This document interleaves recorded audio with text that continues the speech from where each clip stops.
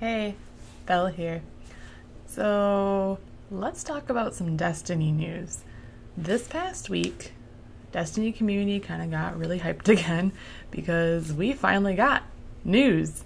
So let's talk about the spring update that we finally have a date for. Spring update will be coming to us on April 12th, so mark your calendars if you haven't already. I know I'm kind of behind on this video, but whatever. We're getting some new experiences in Destiny. I just want to kind of go over, I guess, what we know, what I personally am thinking we're gonna get from this. On April 12th, we're getting update 2.2.0. Bungie kind of gave us a list of what to sort of expect so far. So the first bullet point that Bungie gave us is new PvE challenges. They also listed a new quest featuring the Blighted Chalice Strike.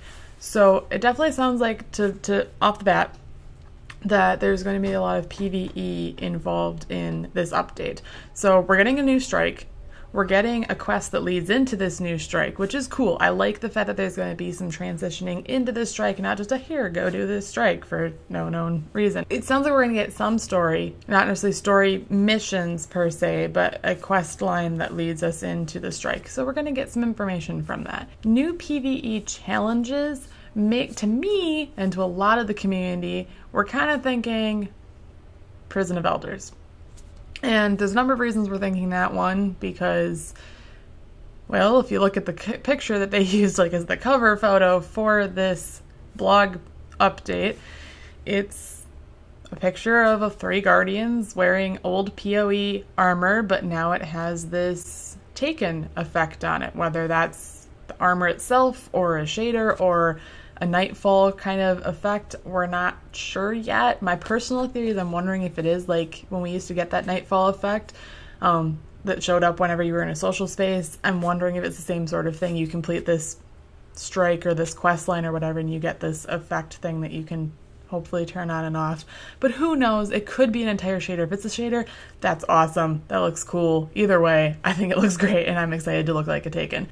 Look, the Taken, look like Taken. I was taken. I will find you. Another reason that that I personally am feeling that we're going into PoE again, or a form of Prison of Elders, is that we were informed by Urk on Twitter that there will not be any updated Vault of Glass or Crota's End at this time. He said in April.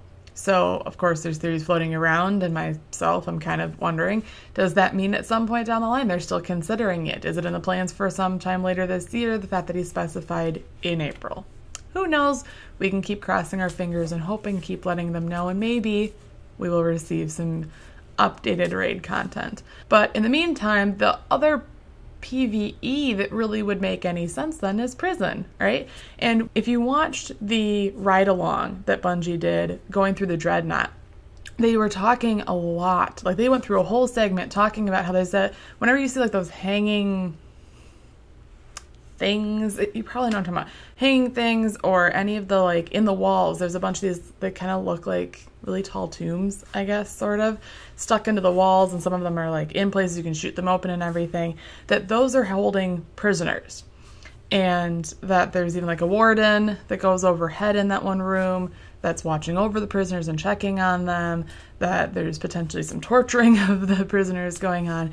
So they really emphasized pointing that out because a lot of people hadn't noticed and didn't know what those were and always wondered. And so part of me is saying maybe, nobody's currently kind of taking care of the Dreadnought, and since, the Queen isn't dead, she's kind of the one that keeps things in her little Prison of Elders playroom as her pets. Why wouldn't she, or the Awoken, or just in general, why wouldn't we have an interaction with this large number of prisoners on the Dreadnought? So I kind of wonder if that's the route we're going, or if some of the previous bosses or something that we fought in PoE have been taken somehow, even though we technically have killed them.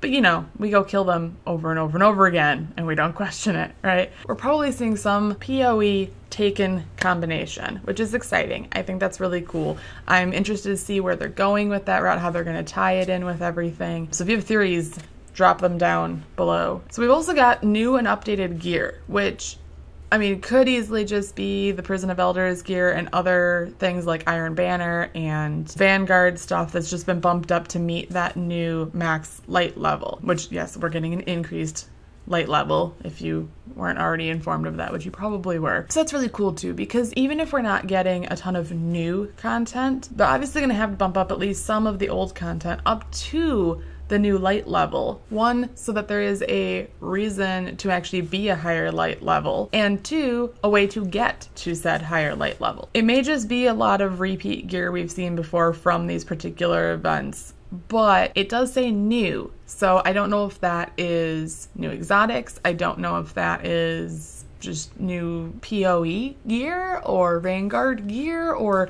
wherever you get gear from. I mean, chances are we're going to see a new rendition of Iron Banner gear. They tend to do that every time there's some kind of update like this. So not totally sure. Hoping there's some new exotic quest line kind of things, or, you know, like the hidden during this particular nightfall on this day, this week, you go do this thing and you open a door that sometimes doesn't open and you can go get a particular weapon if you're really good and fast at killing things. If it is new exotics, it's odd to me that they didn't release any specifics at all like they did with their Instagram thing this last time around, with the Taken King giving us kind of like some sneak peeks of things. Who knows? For those of you who are super into PvP, don't be worried. You're not being completely forgotten.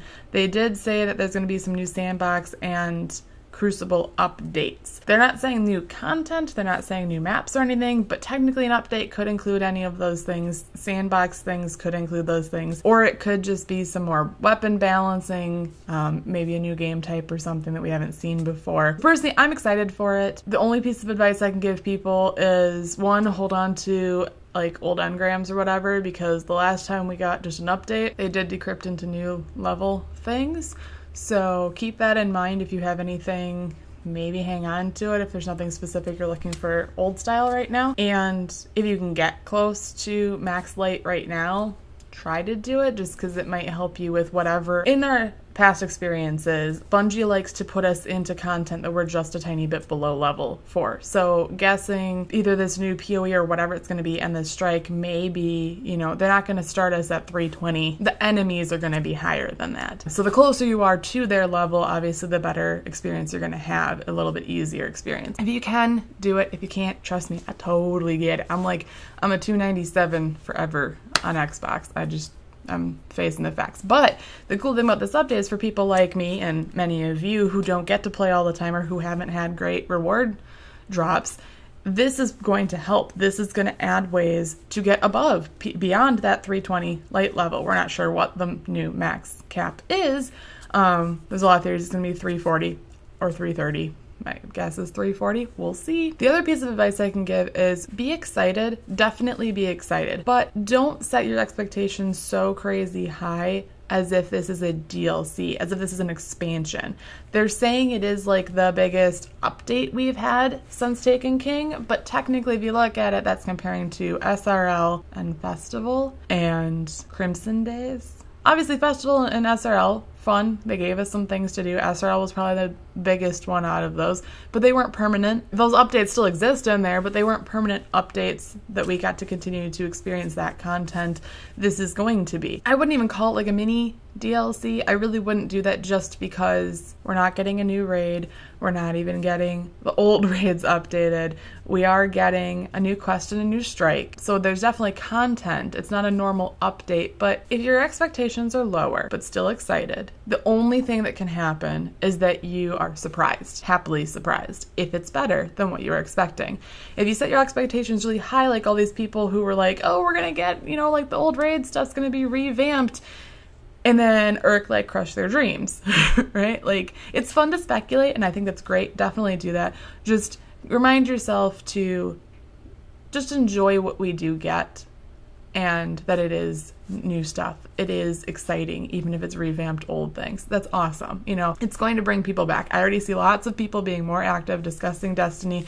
People are going and like, oh, I need to go like catch up and play more. And, you know, it makes them want to go play again, just hearing the news, which is awesome. Which gets me to Hype Train Inbound. We also are getting some reveal stuff leading up to the actual update. So for the next 3 Wednesdays in a row, March 23rd, March 30th, and April 6th, all at 11 a.m. Pacific, if you tune in to the Bungie Twitch channel, they're going to be giving us a bunch of new information, like what to expect. So the first one on March 23rd is new things to do. So that's probably going to be the one that most people are excited about. They're going to give us some information about whatever all these different new things are. Is it a PoE thing? Is it a, you know, what's the strike about? I don't know what they're exactly showing. They didn't give us any direct information on that. The one on March 30th is about new things to earn. So that's going to go over the new and improved gear that we're going to be receiving in this update. And the last one on April 6th is the one about the Sandbox and Crucible updates as well. Definitely worth tuning in or watching when you're not at work. You might have some of your questions answered, some of your concerns lessened by watching. And, you know, don't forget you can go subscribe and get really fun emotes and spam the poop out of the emotes. I didn't tell you to do that. And, you know, the money goes to the Bungie Foundation to go help the world. That's kind of it about the update. I'm really excited for April. I'm excited to see what we end up getting with all of this. I'm excited for tomorrow, which is the first reveal, and that should be really awesome. Definitely tune in. So let me know in the comments below your thoughts on the entire update. Are you super excited for it? What are your concerns about it? What are you hoping for? And what are your theories of what we're getting as far as actual events or things to do in game and about the new gear? So let me know in the comments below. Let me also know any other videos you want to see me do, whether it's Destiny related or not. You guys are super awesome. Yeah, I think that's about it. I love every single one of you. For now, this bunny's gotta bounce. Bye. Speaking of which, I want to give a huge shout out and love to all of the people in Brussels right now.